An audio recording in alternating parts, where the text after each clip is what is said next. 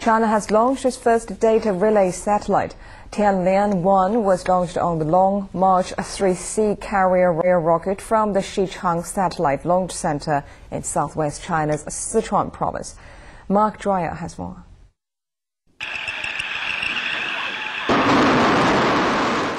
At 11:35 p.m. local time, the Long March 3C carrier rocket sent the satellite into space. 25 minutes later, the satellite separated from the rocket and entered into its transfer orbit. Developed by China Aerospace Science and Technology Corporation, Tianlian One is China's first ever data relay communications satellite. It will be used to track and communicate with manned Shenzhou spacecraft in low orbit around the Earth. According to Zhang Jianqi, China's top space program's official, the satellite will increase the time the Shenzhou Seven spaceship can stay in communication with the ground and improve the amount of data that can be transferred.